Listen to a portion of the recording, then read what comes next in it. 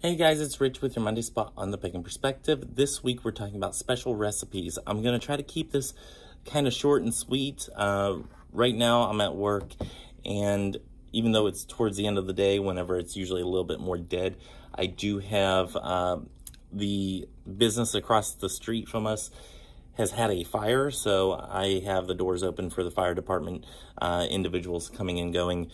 So hopefully I can make a video without getting interrupted. So if you see me looking this way, that's what it is. I'm just making sure people aren't going to be coming in and out during the video. So this week we're talking about special recipes. This is a team member topic. And it says, we've talked about the wheel of the year and how we choose which holidays to acknowledge. One thing that commonly goes along with the Sabbat associations and most other holidays and special occasions is food. Do you have any favorite recipes for Sabbats, seasons, or any other special occasion? Do you have any traditions that center on food? As far as traditions itself, I don't have any traditions that are specifically food-based.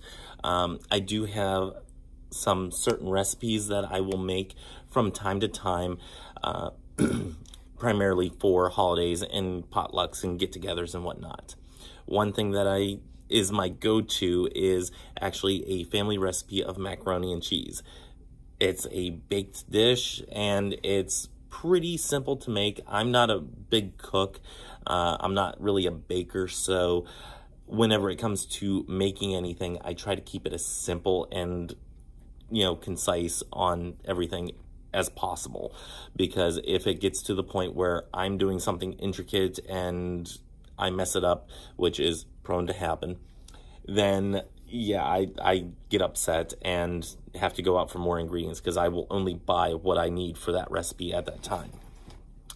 So the mac and cheese, fairly simple, fairly easy. Family recipe. My great-grandmother made it. My grandmother makes it.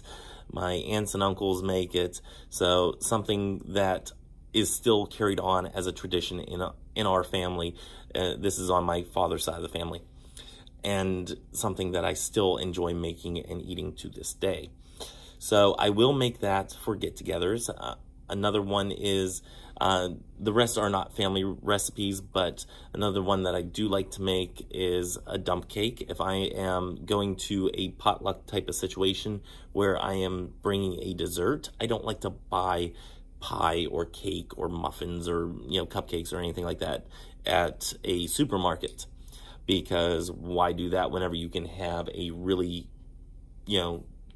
scrumptious type of cake to eat that is actually baked? And so what I will make is a dump cake. You can find the recipe online fairly easily. Pineapple dump cake. If you like pineapple, if you like cake, this is it. So I will make that because it takes like a whole 10 minutes to maybe if that, to put everything together, and then it, I think, takes like 20 minutes to actually bake it. So, I mean, like half an hour out of my life in order to take it to a potluck or something like that. Yes, please.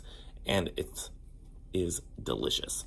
So, pineapple dump cake. I believe there's other versions of dump cake too. And it's named that because you literally dump all the ingredients and bake it and go. So that one I like to make. There's another one I was thinking. Middle Eastern flatbread, Syrian flatbread. I do enjoy making that. I have a creepy voice going on in the background. Again, at work. So the flatbread that you see in Middle Eastern restaurants and whatnot, it's called naan bread, N-A-A-N. You can find the recipes online. Kind of involved in whenever you're talking about making it from scratch, which I like to do. But again, worth the effort with that. It doesn't take a lot of ingredients. It's fairly simple. It just takes a little bit more time to do it. So I do like to make that. And along with that, I also make hummus. The traditional style hummus, the garlic hummus. But I do make that, and again, delicious, easy little treat to have for yourself or for a a gathering. You know, you make you get a thing of garbanzo beans, and basically you put those through the blender. Again, you can find these recipes online, fairly simple. In a little tzatziki sauce, or tahini sauce, not tzatziki sauce. Tahini sauce in there, yeah. Anyway, you put a little bit of that in there, blend it up, you're pretty much good. A little olive oil, little lemon juice, just a little bit, and some garlic. And you have your hummus. Maybe I'll make a video on how to make hummus one day. But you do that, you do the naan bread, you have those together for a gathering, and you feed a lot of people. So, and it's a nice little thing to just dip and, you know, carry around with you. So, something fun to eat, something somewhat simple to make on that one. If you're looking for a really, really simple one, again, the dump cake.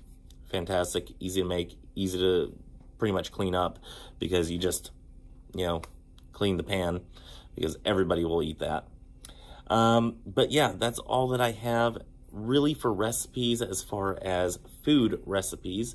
Maybe I'll suggest that we do a topic on recipes for incense and brews and whatnot. I don't know if that's one of the topics coming up, but maybe I might make that suggestion. Anyway, until next week, I think we're on next week. Until next time, if we are not on next week, I'm pretty sure we are. Until next time, may you have love, hugs, and ladybugs. Bye-bye.